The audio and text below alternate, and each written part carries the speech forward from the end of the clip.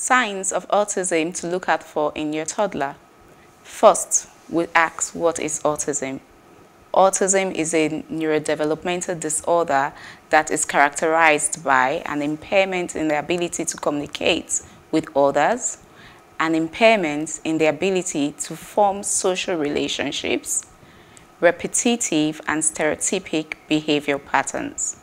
According to the Diagnostic and Statistical Manual of Mental Disorder DSM-5, a manual of the American Psychiatric Association, which provides us a list of diagnostic criteria as well as signs to look out for in autism.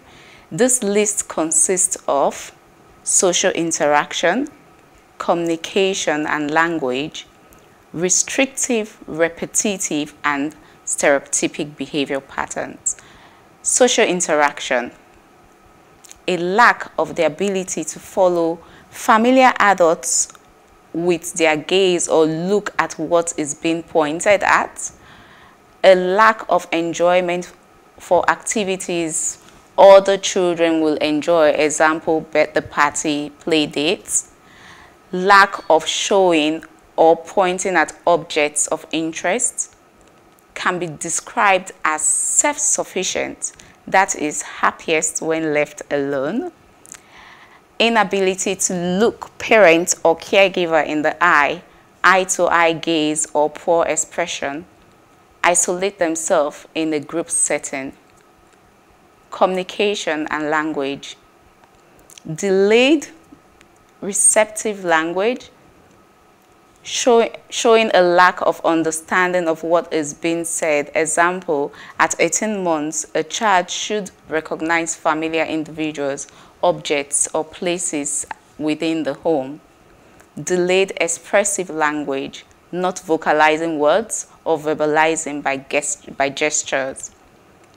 Difficulty with pragmatic language. Child's inability to use language as required for different settings. For example, a 4-year-old child should be able to follow the rules of conversation, stay in topic, take turns, ask questions. An unusual intonation, repetitive use of language, impaired make-believe play. A regression or an absolute loss of speech. The child should be able to wave bye-bye at 1 year. Repetitive, stereotypic behavior patterns. An unusual adherence to routines or rituals. Repetitive motor mannerism, example, body rocking, hand flapping, always seeking to touch others. Fascinated by numbers, letter sounds, or any object of choice. Fixated on objects. If your child ticks off some of these criteria, please do not wait. Early intervention makes a whole world of difference. Remember, no two children exhibit the exact same symptoms of autism, tells the statement by Dr. Stephen Shaw. If you have met one individual with autism, you have met one individual with autism. So, your child has been diagnosed with autism. Now, what next? I always ask that question, what is diagnosis? You know me, you all know me, you know me. You know why I ask that question? I don't stop talking about it. My daughter is 21. She has autism. She's on the spectrum. Okay? So think about 21 years ago, what diagnosis entailed. And I say it not out of a place of we should throw away everything that's happened, but I come from a perspective of I've seen what happened previously. Like you rightly said, the world has moved on, we're copying things. And so there are a lot of diagnostic tools out there. So it's no longer a question of I give you 10 questions to respond to, and when you've ticked off the 10, you now say, oh, you give somebody a label, they have autism, which is what is still happening. Quite a number of people are doing it. But that is just screening. Absolutely. So if you've done the screening and you suspect that this individual may have autism, mark my words, may have autism. what should you do? Refer them to someone that can diagnose properly, not just looking at the DSM-5 like you pointed out, because that is just a criteria. Yes. If we don't have people who are trained to use a tool to diagnose, that's a different. But I know there are a couple of us around who are doing that.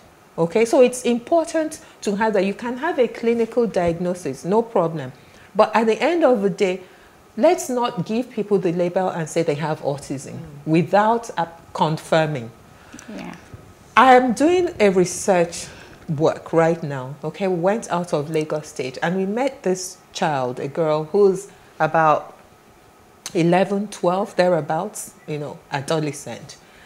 And when I ran the diagnosis on her, she didn't meet the criteria for autism, ASD. But I kept asking myself what was going on until we got hold of the mother, who then answered the screening questions.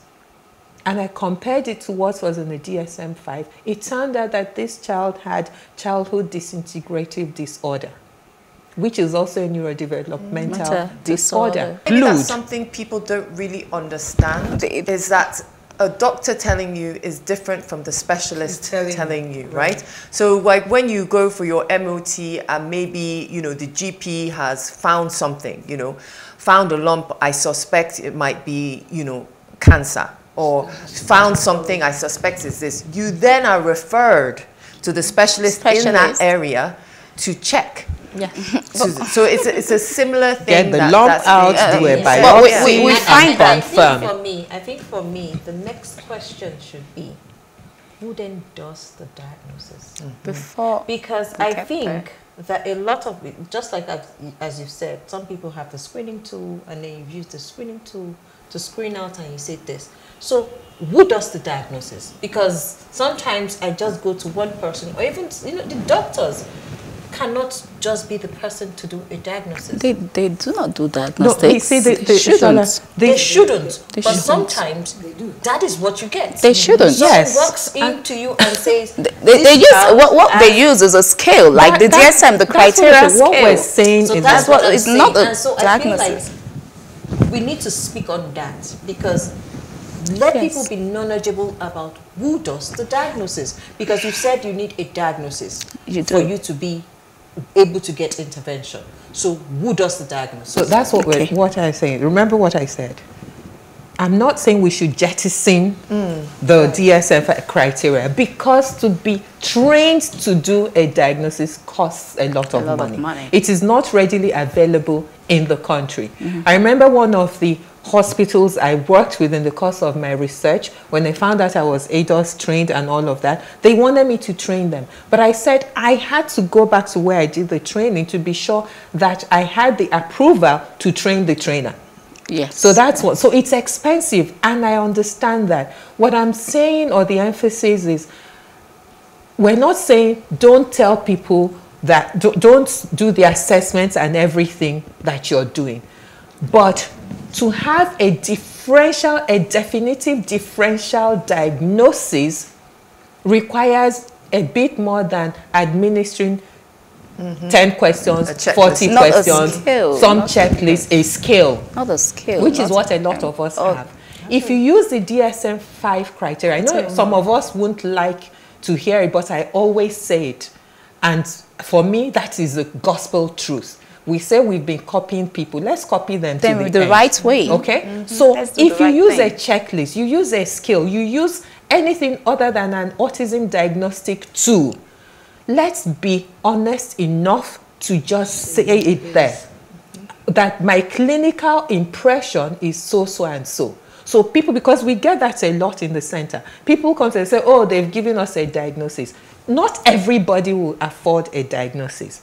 My daughter wasn't diagnosed until 3 years ago, because she needed that report to get this, for her to access the sort of support that she required in the next stage.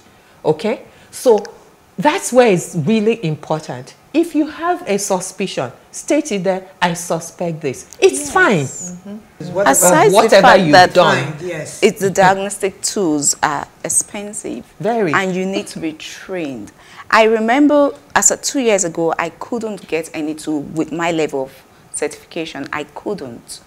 But last year I could get certain, because you need to be trained. And even at that, I'm even still requesting for more training, because you get a lot of reports that says otherwise. But the most important thing, aside the suspicion, a diagnostic report, I see it as opening the doorway to the right intervention for your child. I like that. So it opened the doorway for the right intervention. Why do I say so? I will bring this home to myself. I suspected a lot of things with my son. Nobody was, I don't know what was going on in Nigeria then, I really do not know. They were just, oh, your child is fine, oh, it's fine. But I knew there was something. I started doing what I could do. Thankfully, yes, it's made a lot of progress. But as soon as he got a proper assessment and a proper report, I could then put in the right intervention that for the very first time, even at school, they're saying, oh, it's a lot calmer, oh, this is going on. So that is what a diagnostic report would help you do. We thank you for your attention while the program lasted. We hoped our conversations resonated with you and that in some small way encourage you to contribute to your immediate environment. Little drops of water, they say, make a mighty ocean. Remember that there's nothing more weakening about a disability than the way people treat you over it. The advocacy continues on our social media platforms on Facebook, PlusTV Africa, hashtag #TheAdvocateNG, and on Twitter and Instagram at PlusTV Africa. Hashtag #TheAdvocateNG.